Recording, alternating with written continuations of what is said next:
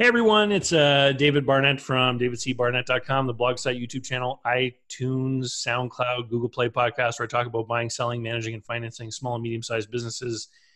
And going through the list of questions that you guys sent in this year, I actually got a couple of questions that were about people and HR.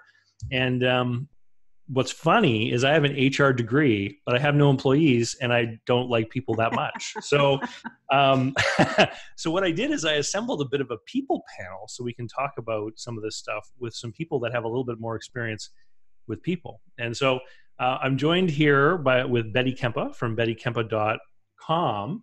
And Betty, you are a career coach. You help people who are dissatisfied in their career find their calling and then get themselves from A to B to get into that position. Does that sum things up pretty well? Yeah, you got it. It's all about helping people figure out what their passion is and then building a plan to get them into that. Oh, great.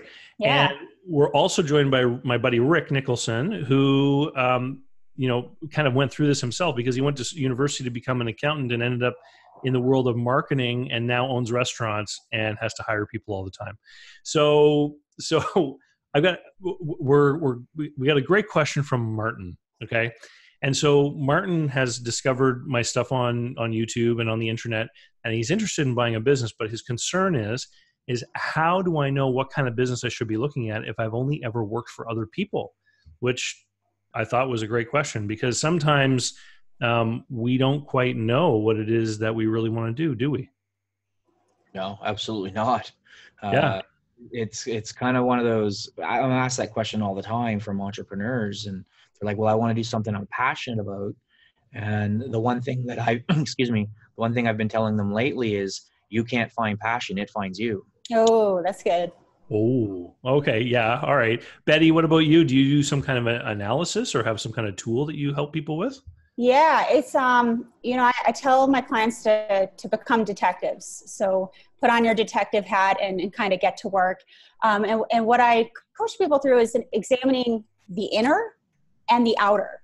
So for me, there's two different parts of it. It's examining what's going on the inside and then what's going on in the outside world and then kind of cross-referencing the two of those. So there's four different directions I would tell people to kind of look from an inner perspective, and there's four directions from an outer perspective that I would kind of guide people on. Okay. So by directions, do you mean sort of things like experience and, like what kind of aspects would you be talking about? So from an inside perspective, and I always like to start inside before you start, looking in the outside world, look on the inside. And I love what you said about your passion finds you. And I'm a huge believer of that, but really taking a look at what are my personal interests. So it's almost like you have to do an inventory on what I'm interested in, what I'm passionate about. It's a major amount of time that you're investing in your business, energy, time, money. So you have to love what you're doing. And that's one of the key success drivers is being interested in what you do, especially when the going gets tough, right? Or revenue's unpredictable. It's got to be something that's lighting a flame from within for you. So that's number one. Number two is really doing an inventory of your skills, experience, and talent. So of course, having prior experience in a particular industry is going to give you that pre-existing training, industry knowledge, network, vendors, suppliers, all that kind of familiarity with your target market. But that being said, if you don't have the experience, and I always tell this to my clients, go get it. So, go undercover boss, dip your toe in the water, work in that industry a little bit before you take the plunge. Because again, you're just being a detective, you're gathering clues. That's a great point, Betty. I want to tell a little story about that because, for my clients who are in my Business Buyer Advantage group coaching program, one of the things we do is an inventory. It's just as you mentioned, what's my experience? What are my interests? From time to time, I do have people there who say, but I don't know what I want. I don't know where I want to go. And I encourage them to work on that, but I don't really have a tool specifically for that. But I remember back when I had my business brokerage office, there was a business I was selling and it was a fried chicken franchise. I would get people who were like, middle managers at the power company or bankers or people who worked for the government, and they would come in and they were being driven by the numbers. They saw what the sales were and what the earnings were. And I would ask them, have you ever worked in a fast food environment? And they would say no. And I would say, well, why don't you go and work in a place like that and see if you can even imagine yourself in this environment? And I would tell them, go down to McDonald's and just tell them you're willing to work Saturday night, because even the kids won't work Saturday night, and they'll hire you right then. And people would be taken aback. They'd be like, oh, well, I can't go work at McDonald's. I'm this, middle manager guy. What if someone sees me? And then my response to that was, well, how are you going to react when they see you on the golf course after you buy this business? If this business doesn't jive with your sense of who you are and self-image, are you ever going to actually commit and close this deal? Right? Rick, I mean, you own some restaurants. Like, has any of this kind of thing, and I think what's important to know is that you own a couple of different restaurants in different sort of market tiers, right? Like you've got sit down full service as well as sort of the takeout counter type places. Did you go through some of this thinking when you were on this path? Yeah, absolutely. So in the restaurant world, we've all eaten in a restaurant at some time or another. And there's this romance associated with sitting at a table, talking to a friend or a loved one while someone else serves you. And the food comes and then it goes away, and all you have to do is pay for the food and the service at the end of it. And so there's this romance of, oh my God, this is something I would like to do. And so I've seen many times people who would want to get in the restaurant business, similar to your fried chicken story, where once they got in on the other side of the fence, they realized, wait a minute, there's nothing romantic about this. Yeah, it's work. It's hard work. Yeah. And I had that example when I transitioned from mid-level management into entrepreneurship. I went to work at one of the restaurants. It was a franchise, and I went to work at one of the other restaurants as a cook. And I had never cooked in my life. I don't even like cooking at home. And I was like, well, if I'm going to own this, I really gotta do this. And I realized quickly that, it wasn't bad. It was work, and, I don't hate work. So it was a system and a process. And once you got through it and you figured it out, it wasn't that big of a deal. But I'll tell you, it's a shot to the ego. And when you're a mid-level exec and you're making decent money, and all of a sudden you're working for $9 an hour, and all your old colleagues starts coming in and noticing that you're there cooking, it's hard. Even though I knew there was a greater plan, watching other people watching me, it was difficult. But it was absolutely, without a doubt in my mind, the stepping stone that I needed in order to get to the second step. So I say the same thing. People want to open a coffee shop, go get a job at Starbucks.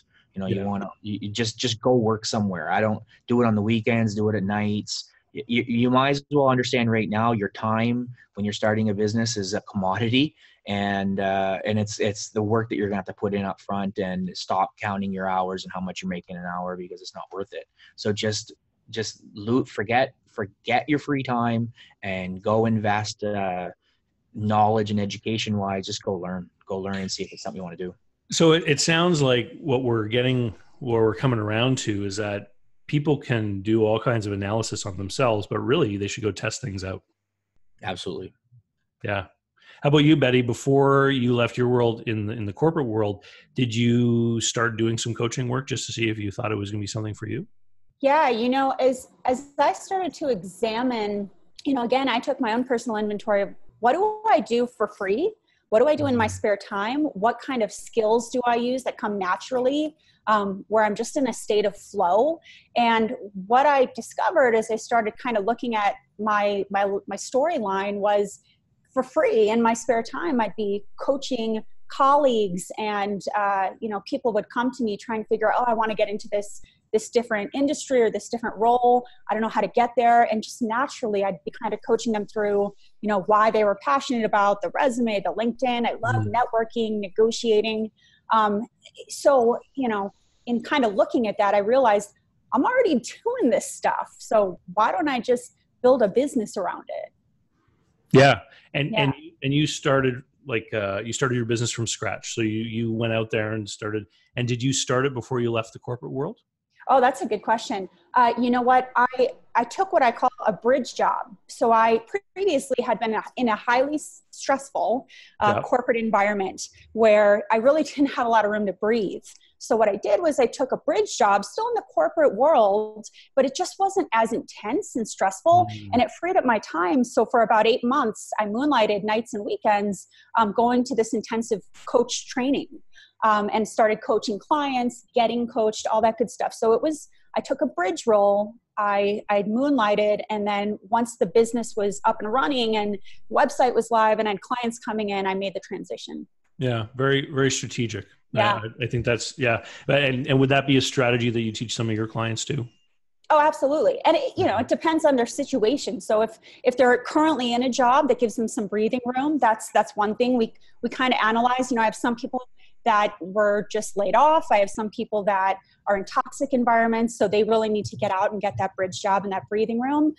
But most definitely, we want to build a strategy that makes sense for what that particular person is dealing with. Okay. So, Rick, you went from accounting to the marketing to restaurant ownership, but you're still interested in marketing. You work with other businesses on their marketing issues. Do you think that these things are static, or do you think that these things are in flux? I mean, do the interests that motivate people change over time for you, or what do you think? Well, I mean, I think as individuals, we're always looking for continuous growth, whether it's conscious or unconscious. And growth, I mean, in some cases, it could be just money. They're looking for the extrinsic reward of growth. But no, I don't think it's static at all. I mean, if I look at my transition, when I came out of university, I wanted to be an accountant because I just love numbers. But that tool and that education I gained has helped me immensely in the formulation of the business and how, looking at the financial metrics of the business and understanding what needs to be improved on and so on. But today, I mean, I want to be a writer. Right? I want to be a marketer. There's all of these other things that I want to do in life, and I'm actually, I'm continuously experimenting with different things, and it's just, I just want to keep going. Like, life is too short. Let's enjoy it. And today you caught me in a t-shirt and a hat, and it's my day off, and it's a Friday, but it's the first day off I've had in 3 weeks, and. But I enjoy it, right? It's not like, for me, it's not work. It's just enjoying life and doing some cool stuff. Yeah. That's great. So let me ask you this then. Do you think that you will, people talk all the time about passion and being driven by passion and having passions and stuff. And then sometimes I'll get questions from people that I talk to, and they'll say, well, if everyone has to be driven by their passion, who's going to fix leaky roofs? There's all kinds of things out there that you would think you would have a hard time about developing a passion with. And then you just mentioned someone who wanted to grow with money. And so, was just simply earning money one of the things that attracted you to one of those businesses? Yeah, no question. I mean, I'd lie if I said otherwise. The beginning was all about money. And I'm not saying money doesn't make the world go round. I mean, because without it, you'll do some crazy stuff. But once that baseline of a certain amount of money that I needed to survive with was there, it became other things. And so today, I mean, we haven't talked about it, but I own 3 restaurants with 65 employees. Yeah. And I'm looking at maybe purchasing a 4th one. And I'm like, okay, well, am I going to be this restaurant guru? No, I'm not going to probably own more than 4. But it's all about, what else do I want to do in this? And what do I want my life to look like? Yeah. Now, I've also put in 15 years into entrepreneurship. So it's not like, I just started last week. But at the end of the day, money is a factor, and in the absence of it will make you do some crazy stuff. Yeah, I definitely agree with you there. I've seen more people do bad things because of the lack of money than people do the extra mile to get the extra dollar. In fact, I've read some studies, and I don't have any references here today, but I've read studies that say happiness and money do correlate, but only up to about $75,000, right? Exactly. And so once a person's basic lifestyle is paid for, in a pretty comfortable basic lifestyle. You know, they get their cars, they're going on a vacation, they're clothed, they're fed, they're going out every once in a while. Then really, you know, doubling the money doesn't double the happiness anymore. No, it just doubles the debt. All right. Well, look, let's wind this up, and let me ask each of you, if you're talking to Martin and he's saying, I don't know what kind of business that I should be buying because I've only ever worked for other people, what little bit of advice would you give to him? Betty, let's start with you. Yeah, I would say, you know, what we've talked about so far for sure, but also taking a look at, you know, you had mentioned lifestyle as well. So what are your lifestyle goals, right? Like, is this a side hustle or is this your livelihood? How involved do you want to be? Do you want to be day-to-day operations, or are you more hands-off? So you got to take a look at your lifestyle, and really tap into your why. Why are you really looking to buy this? Being really authentic and honest with yourself. You know, is this to support the family? Is this to build an empire? You have to build an inner mission that's so powerful that nothing's going to stop you from moving forward. But then again, as we were saying, you got to combine that with getting out there into the real world and doing some major research. And then that's the point at which you can start to cross-reference what's going on inside with what's going on out in the world. Great. Rick, what would you say to Martin? I would take stock of the things that you've already done and the things that you've liked doing in the past, and identify those things and what really got your juices flowing inside of them.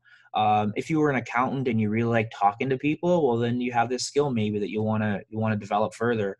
But it doesn't have to necessarily be an accounting firm or anything like that. It's just find out what really got you going every day, and what thing you really look forward to doing that got you out of the bed in the morning and got excited about, and then start looking around at businesses that you may be able to tap into that more often than not. And the crappy stuff you didn't like to do, then hopefully the new business that you're looking at, you won't have to do that.